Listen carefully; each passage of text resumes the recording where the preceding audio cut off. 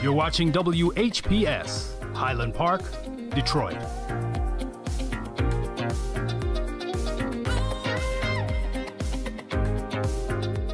WGPR Detroit, HD2. The views and opinions expressed on the following show are not necessarily the views and opinions of WHPS, its affiliates, management, or sponsors.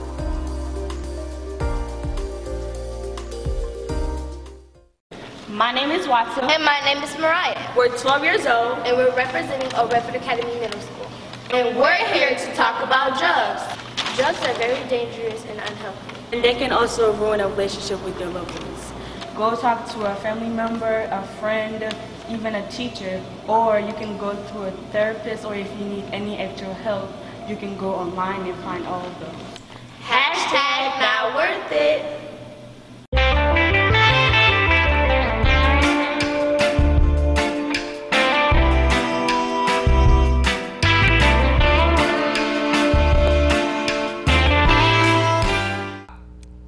Good day, good people. This is your personal change coach and host of Expose Under the Sun, Heather Heteru. And today, as every time we come together, there are a couple of things that we do to start off the show. I'm going to introduce my guest, but not yet. We're going to start off first by talking about the challenge for this year. So for the remainder of the year 2022, what we want you to do is to be challenged by finding ways to reduce your stress. We know that stress is one of the most devastating aspects of our community and our community wellness. So we want to make sure that every episode that we share together, that you have some tools, mindset, reset that you need to make sure that that is being addressed every day. And so the challenge is that you were supposed to find at least 3 ways every month to release stress and find your joy. So each time it should be something different. It shouldn't be the same thing every time. So I'm going to share some of mine. My special guest here is going to share some of hers.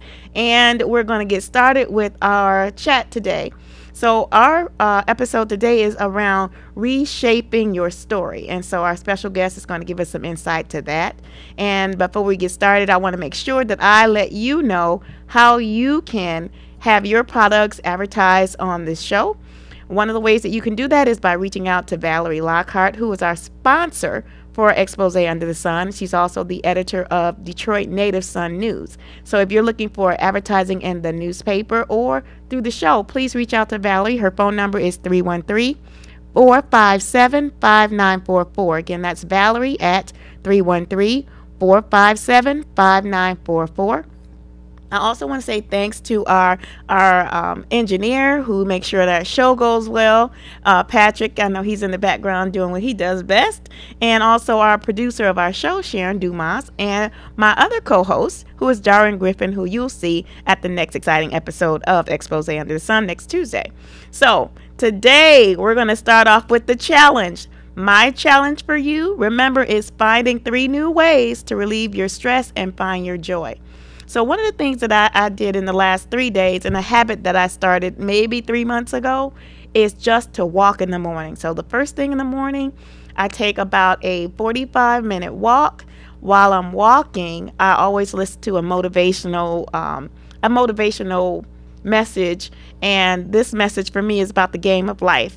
And that message was so profound. It has a combination of scriptures, it has a combination of insights, and how you can put together your particular game of life based on the things that you need or are challenged by. And the second thing that I want to share with you is just a simple sit and walk or just chill at the park.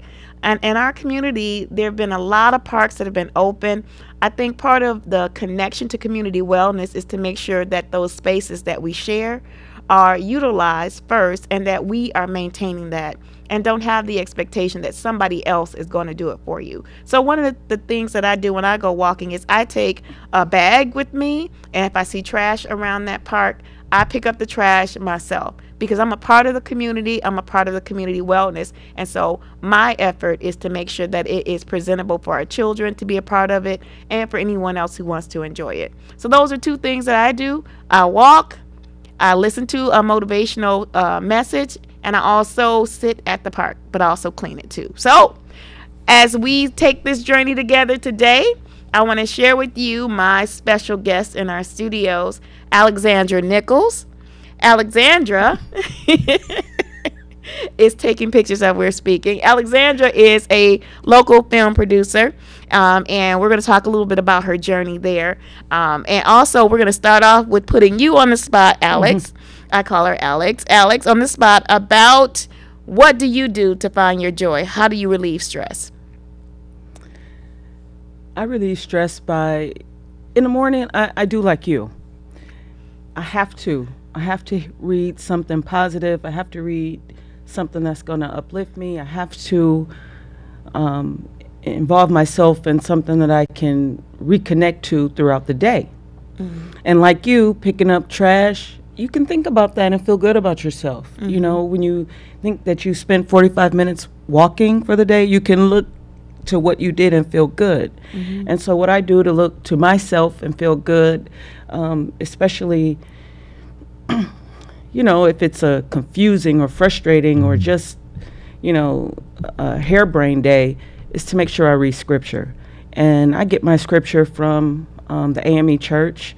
I've been involved in the AME Church since my birth, and I feel very comfortable receiving those emails every day and reading them every day. And I send them to my friends, and I send them to family. I send them to my sons, and it makes me feel good that I'm helping others start their day right. And I can look to that, and it makes me feel good. Thank you. Thank you. So for those of you out there watching, listening, and you need some boost in the morning, reading is always a great one. So thanks for bringing that to Alex. We have a couple of questions that we're going to share with Alex today about her journey. So the first one is, tell us about your journey. Tell us about your background and how you got started, your education, and how you got interested in even being in film. Wow. I just always loved school. Maybe I just following my siblings, you know, it's something I had to do. I might as well love it. And I got that attitude early. And I just never lost it. I think you know that. So I just really enjoyed school. I like the socialization of school. I like the learning. I like gym. I like outdoor time. Though I look forward to those things, you know, as a student, as a young student.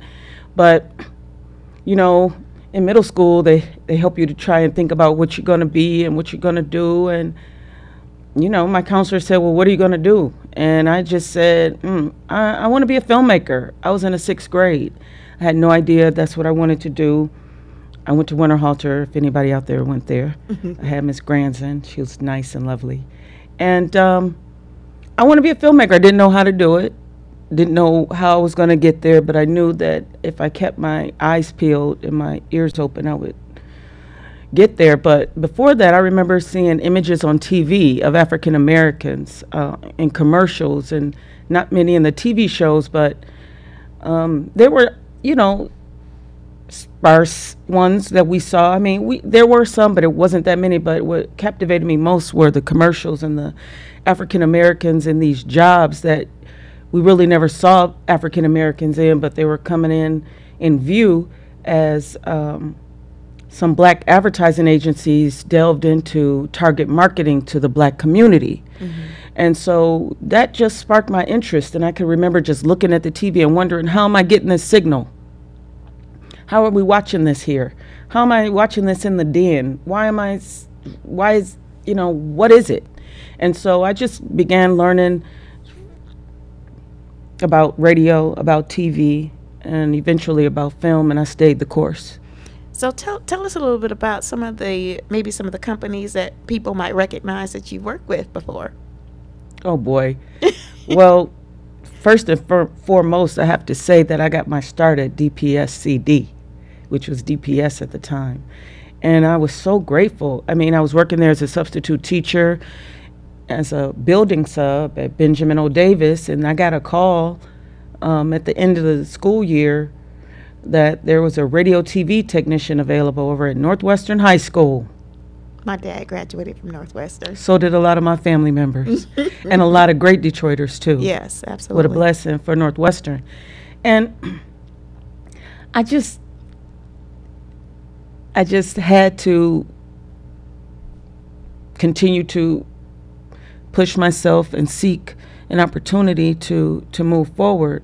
Now, I forgot the question. So the other, like other organizations. Oh, so other I know organizations. So Right. I was, at Northwestern, I had so much fun. I was able to have my kids. You know, I was married. I had my kids. I loved having my kids in a school environment. You know, they were young, 1, 2, 3.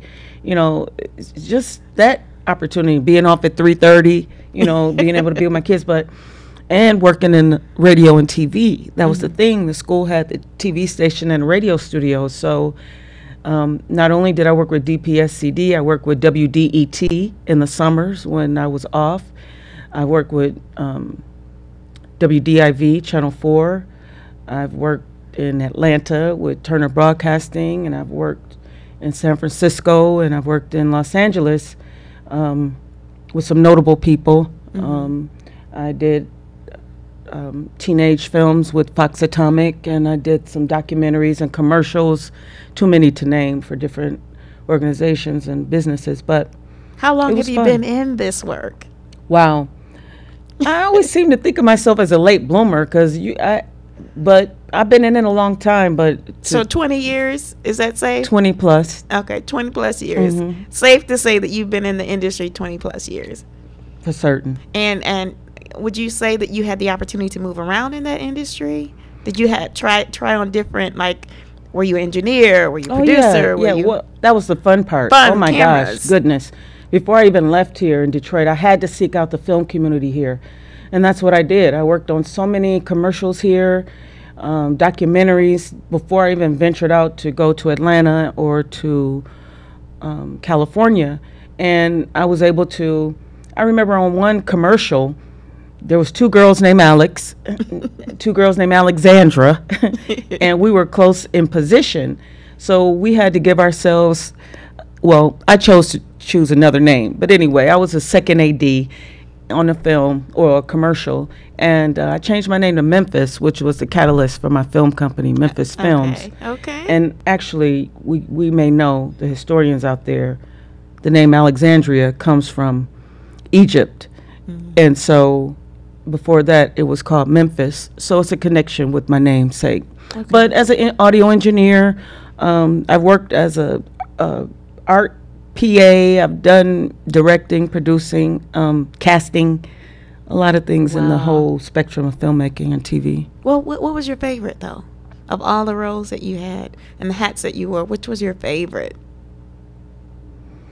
Gosh, you know, being on set and just being around people who have never been on set before and making them feel comfortable. So that's really in the director's department, where you are a key PA or key set PA, where you work with the extras and the special talent that's involved, or even the stars, and you get them situated and you let them know everything's going to be okay, you're doing all right, what do you need? I really like that role of making sure that everybody on set, even to the extras, felt comfortable.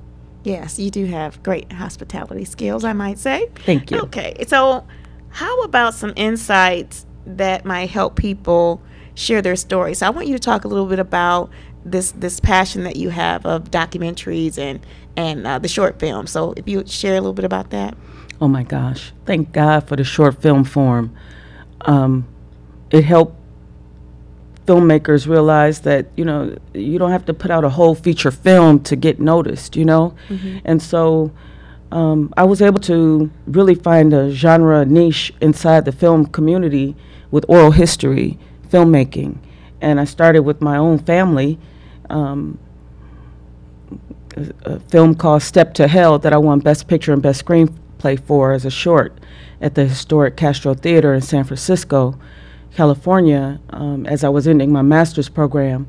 And that project brought me so much joy that I knew that that was my calling in filmmaking. Not only do I want to do narrative and documentary filmmaking, but the oral history portion, sitting down with people that are living to tell the stories that may not get disseminated Right. Far and wide Right. to those of the family members that may still be living. They may not even know these stories, and we have loved ones that pass on that take stories with them, and so it's important that those stories are shared like they were shared with my family, and I was able to capture that in a narrative form. It's just important. And I did a piece in Pomona, California for my good friend Donna Weldon and her family, and it was called 18 Miles. And Mr. Lincoln, I asked him, Mr. Lincoln, which story do you want to do? I recorded 8 stories that he told me orally. 8. Wow. And I read them back, typed them up, read them back. And he says, well, I've got to do the story of when I met my wife. Such a heartwarming, so beautiful, so beautiful. 54 years of love. Their families just grew and grew. And what was so beautiful about that project was that all of the grandkids got involved in the reenactments. Wow. We have 4 reenactments in that piece. It was a 20-minute piece, and we had the original dress, Wow. the original hand glove, the original ring, his Army uniform.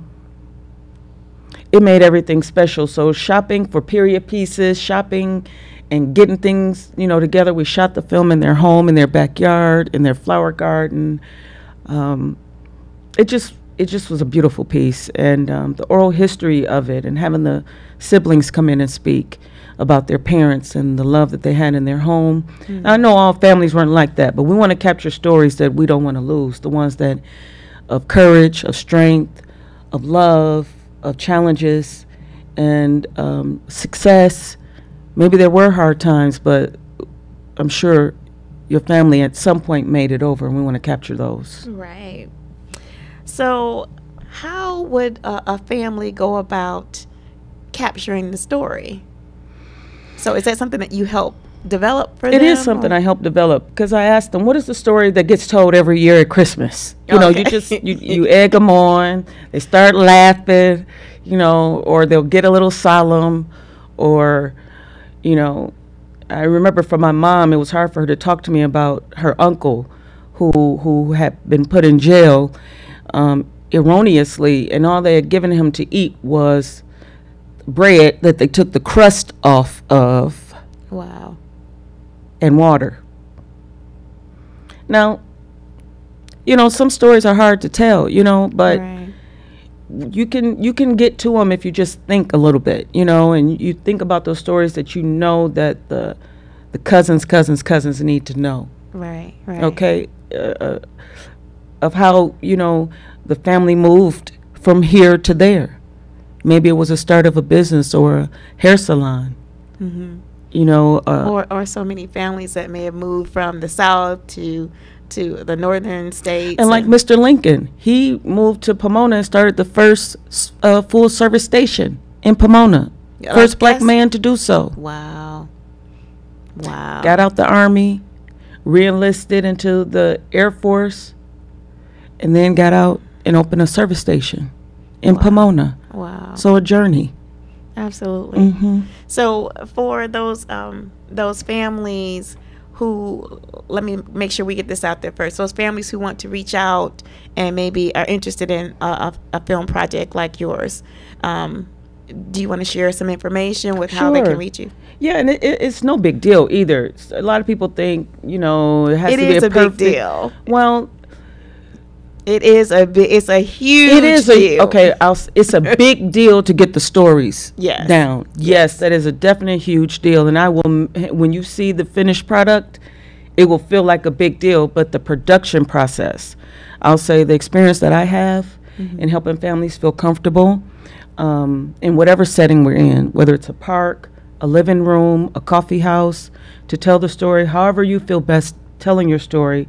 I can help you find that comfortable space. And if you do want to do a family story and you would like some information, you can email me. Heather keeps calling me Alexandra Overton.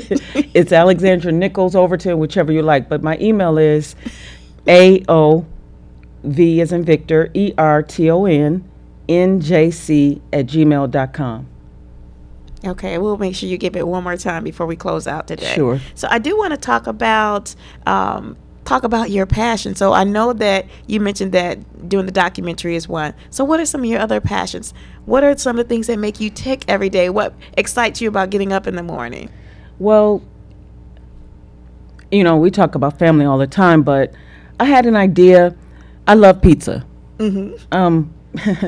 And I was in this pandemic. I was wondering, what can I do for Detroit? For some reason, it was not just for me, but what can I do for Detroit? In the midst of the pandemic and the insurrection, it's like, we need stuff in our communities that bring joy. And what brings me joy? Pizza. Well, honestly, my youngest son became addicted to pizza, I think, because I ate it so much when I was pregnant. But he loves pizza. Every celebration we've had has been with pizza. Elementary school, middle school, high school, college has been at a pizza place. And his love of pizza inspires me too. Till I decided to create a pizza company. Okay. And what's the name? The pizza company is called Detroit Soul Pizza. Okay. And what do we know about Detroit? It has soul. It has soul. Okay. It has soul. And Detroit has a lot of joy. It does.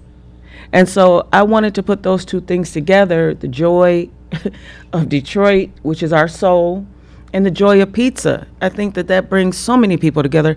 How can you be at odds with somebody? Say you're in a meeting, right? Mm-hmm. And you have people on one side of the table and you're on the other.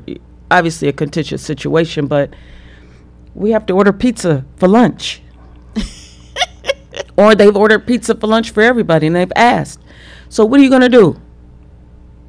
What makes your pizza unique? What makes my pizza unique is that I have a special process. Okay. Okay. It's not a wood oven.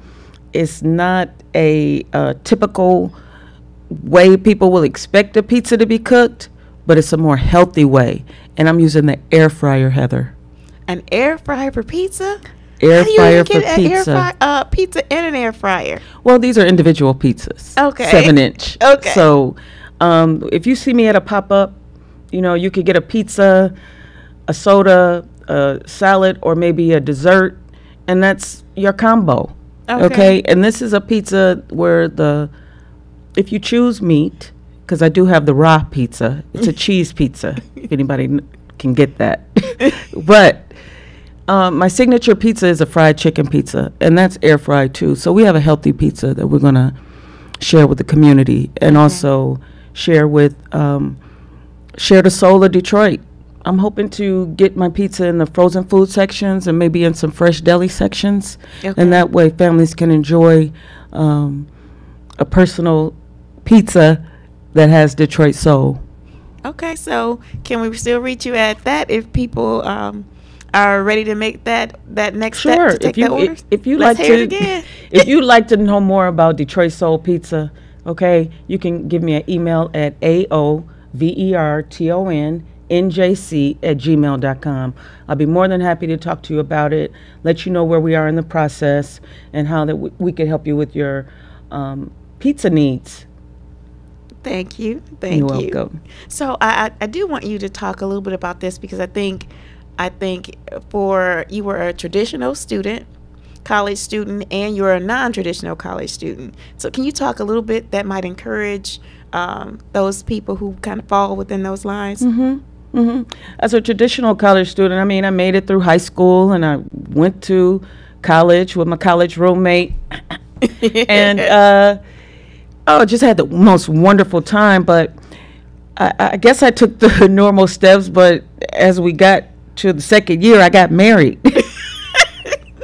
Fell in love, got married, and I still graduated college in 4 years, though. I think that it's important to stay on track. Mm-hmm.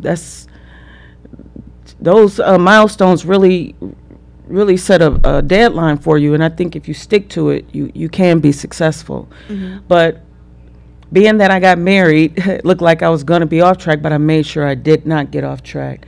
We started a family after I graduated, and I decided to work in the school district, until I was able to get enough skills or have my sons get old enough to maybe travel with me to a region where I could use my skills and develop my skills more in film and TV, and that's where I headed.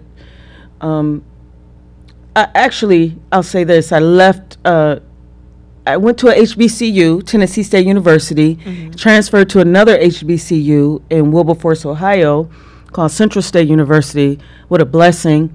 The year that Bill Cosby and Camille Cosby donated the monies to completely revamp the radio TV studios and provide opportunities for Central State to still pump out some of the best communications majors that the nation has at a HBCU. Or from a HBCU, but just taking my journey from working at Turner Broadcasting, network operations, and I was able to do audio engineering on the NBA on TNT and get involved in People TV and Public Access TV in Atlanta and help the community express their voices and have nonprofits express themselves on a weekly show, sharing their services and resources to the community. And then I was able to train the residents of Atlanta through our public access on TV production. A lot of fun.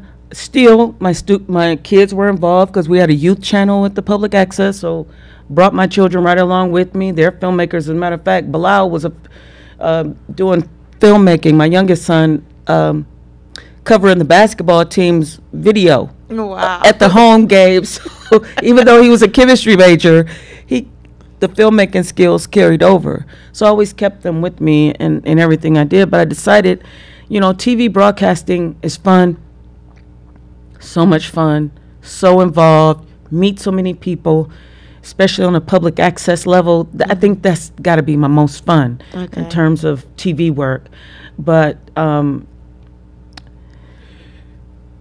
still had to fulfill my goal as a filmmaker. And so I visited San Francisco, and I saw this university there, and I went in and got more information and learned that they had one of the largest green screen studios in the West. They had state-of-the-art equipment that I put my eyes on and hands on before I even attended. So I attended that school, and it took me out of a comfort zone, but I loved it. I found San Francisco to be very welcoming. I love the weather, very brisk.